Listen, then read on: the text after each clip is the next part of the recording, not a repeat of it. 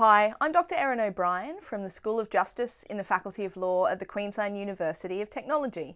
I'm joined today by my colleague Dr Helen Berents to talk about her new book, Young People and Everyday Peace, Exclusion, Insecurity and Peacebuilding in Colombia. Helen, thank you for joining me. Thank you for having me. So Helen, what is your book about? So my book centrally takes young people's experiences of and understandings of peace and of conflict as a starting point to think about more representative ways of thinking about peace building. And so it responds then to the tendency to flatten or to overlook what goes on at the local everyday level. And to do that, it situates itself in a community in Colombia that is largely a population of internally displaced people, and takes young people's stories and experiences of living in that environment as the basis for thinking about the book. Okay, you focus attention on the everyday, it's even in the title of the book. Can you tell me, what do you mean by the everyday in relation to peace building? Sure, so there's been growing attention to this idea of the everyday in peace and conflict studies and international relations generally, the local, the hybrid, these other ways of thinking about peace that respond to an absence of attention on these spaces and over attending to institutions and things.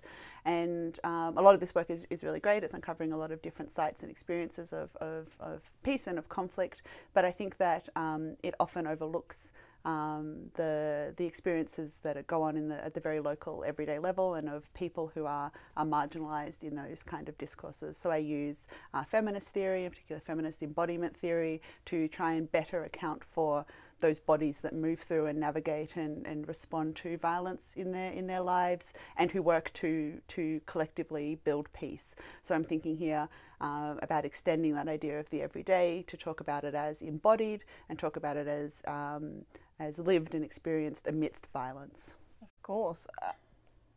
I love the way you take young people's lives and experiences so seriously in the book. They're very central to the stories and the way the arguments unfold. Why do you think it's so important to look at young people when you're talking about peace building? Well, young people are disproportionately affected by conflict and violence around the world, and yet when we go to theorise and to debate and discuss and respond to conflict and violence, they are often absent from our thinking. So young people make up almost 2 billion people in the world. A third of them have been directly affected by conflict, and that number is bigger in indirect effects, and yet we don't account for them, right? They experience these things in multiple ways. They engage and involve themselves in their communities, and it's a real oversight that we're not engaging with them. And so this work is part of a growing group of scholars that are working in this space, trying to think about young people's agency, to take young people's knowledge and experience as a valid site of understanding about these things. Your book specifically focuses on Colombia and the conflict there that's lasted, more than half a century. As we know, there has been a peace process recently and a peace agreement. But as your book shows, conflict is not simple and it can have profound and lasting consequences on people's lives. Why did you choose to look at Colombia for your research? Colombia is a really interesting case. When we think about peace and conflict, it's often not included when we talk about the conflicts that dominate analyses, and yet it has been this incredibly long-running conflict that presents a whole bunch of really important questions for us to think about. What does it mean for conflict that has endured for multiple generations, that has impacted almost literally everyone in the country in different ways, an enormous volume of internally displaced people, refugees, hundreds of thousands of people killed, tens of thousands of people disappeared.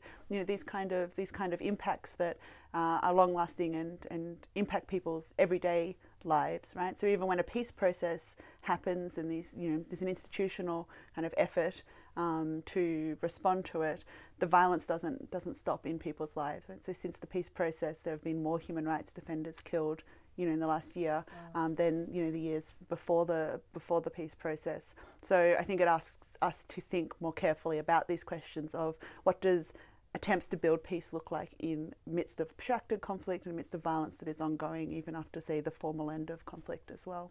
Yeah, well, that makes a lot of sense.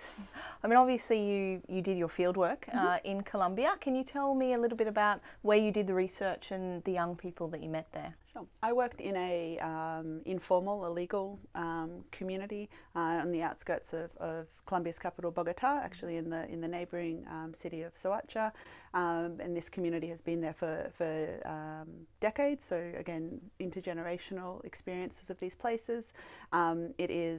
It was established as an illegal settlement. They're gradually gaining their rights.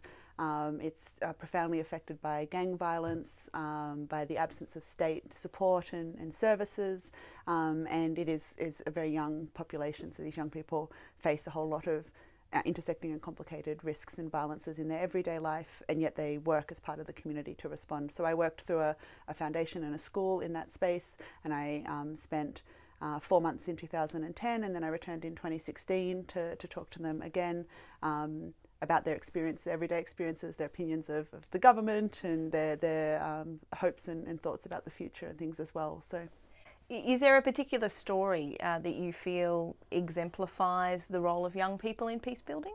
I think it's hard to pull one story out of these, in part because the point is that it's these small things that happen in their everyday lives, whether that's violence or efforts towards peace, that are important to pay attention to. So whether that's one young woman telling me about choosing different paths to school in the morning, depending on the news that is in her neighbourhood about which way is safer to walk, in terms of responding at an everyday level to these kinds of violences, through to young people participating and involving themselves in community groups and those kind of things, advocating for better services for the community, or the community coming together. So there's a great example that a 15-year-old young woman gave me about the community buying light bulbs to replace the street lights that had blown that the government wouldn't fix, because that's incredibly important. It's not very safe after dark, but having those lights makes it that little bit safer for the community, and so the community coming together to respond to that absence, and so all those small things that they do, coming together in this way to respond to violence and to build peace. Well, that's a wonderful story. It's just one of many that are in the book. What are you hoping that people will take away from this book? What do you feel is the lasting significance of this work?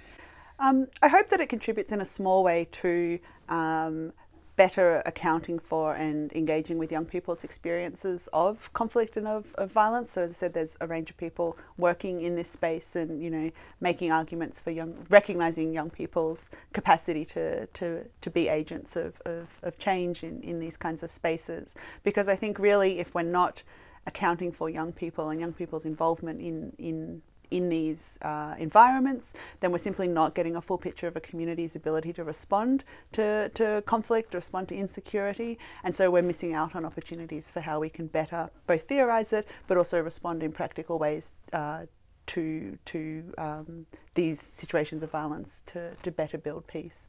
Of course. Now, tricky question. Will there be a sequel to this book?